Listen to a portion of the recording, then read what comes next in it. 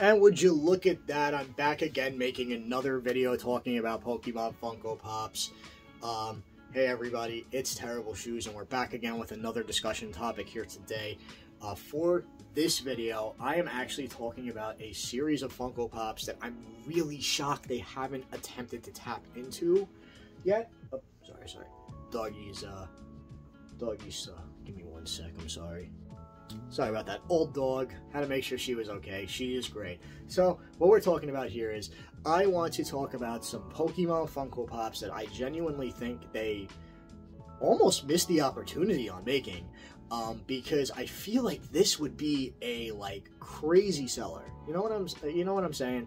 You ever, like, have an idea that pops into your head and you're like, I really want that as a figure. And actually, the funny part about this is, what I'm about to suggest has already been made into figures by much better, but much more expensive companies like Good Smile, Nendoroid, and such. But yes, so I actually think Good Smile owns Nendoroid. I'm not sure. I don't know what I'm talking about. It's been a long time since I've bought figures like that, so I know figure arts. That's a big one. I am here to suggest that there should be a line of trainer Pokemon Funko Pops. I don't understand why it hasn't been done yet, and I'm gonna explain what line of them I think should come out before anything else, and you know, just my personal opinion on this. So, in my other video, I said I'm not big on Pokemon Funkos anymore. I have almost regulated myself exclusively to special editions at this point. That is because if you look behind me, you'll see I have a massive wall here of Pokemon Funkos. I live in a very small place. I'm moving though, so I will be in a slightly larger place soon, and this won't be the background anymore. I'm actually going to try to work on getting a core background. Off topic, but so I just was brainstorming some ideas one day when I was thinking about Pokemon Funkos, and actually on one of my videos somebody suggested something that was an idea that had been rolling through my head for a long time as well. And his idea, well, what he said was that he would totally purchase an Ash Ketchum Funko Pop to put next to his Pikachu one, and I had always desired for there to be an anime themed Pokemon Funko lineup. It could be very simple. Ash Ketchum, Gary Oak, Jesse James, and Professor Oak. And the chase could be some variation of Ash, perhaps one with his hat backwards, you know, iconic from the older seasons of Pokemon. And again, let's be real. I feel like most older people, especially those in their like mid-20s to 30s, are big on Funkos these days. I'm not entirely sure why. I think outside of, obviously, like, they will collect the franchise they really love, but outside of those, they're very cheap plastic figures, so I can't really see. I don't understand the people who own walls of them. No hate though, no hate. I think it's really cool when people have a hobby. Again, I always support people and their hobbies, but it's not really something I've understood, you know. Like I don't understand why you'd want to own a ton of a figure of a franchise you're not really into. But anyway, so I think that those could be the starting lineup, since I think most Funko seasons are like those, like, you know, like the sets they release are usually in like 5s. Correct me if I'm wrong. Again, I'm not super big on Funkos. And I think that would be really cool.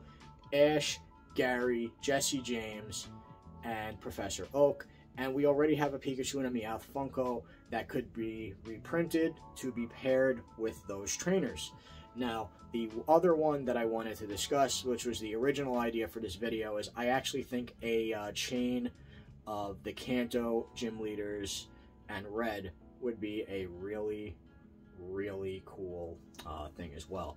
So I was thinking that the lines for that could go like this. Season 1 or Block 1 could be Red, Brock, Misty, Surge, and perhaps Erica, or really any interchangeable gym leader there. And then obviously the second block would be Blue, or could be Blue, yes.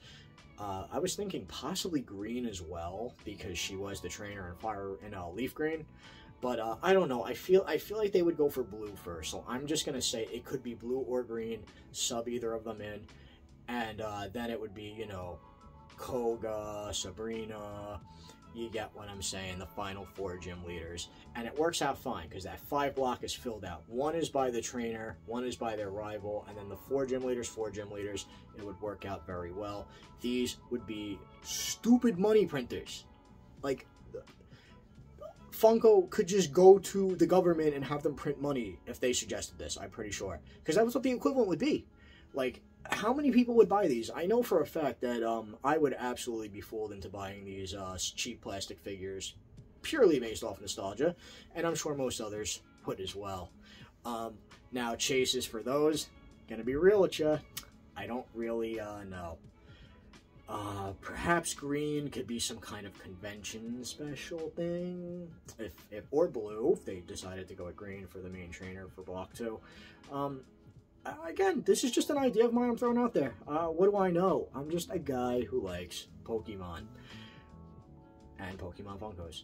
So, that's really it. That's all I came here to discuss today was, you know, my ideas for a line of Pokemon Funkos that would be cool. So anyway, thank you for tuning into my video. Please like and subscribe, share, comment, whatever you want. It helps me out a ton and encourages me to make more content. And I appreciate every single one of you. I will catch you guys all in the next video. And again, thank you all for everything. We passed 6,500 subscribers recently, and that's so cool to me. I can't thank you guys enough. Again, thank you, and peace out. I'll see you guys in the next video. See ya.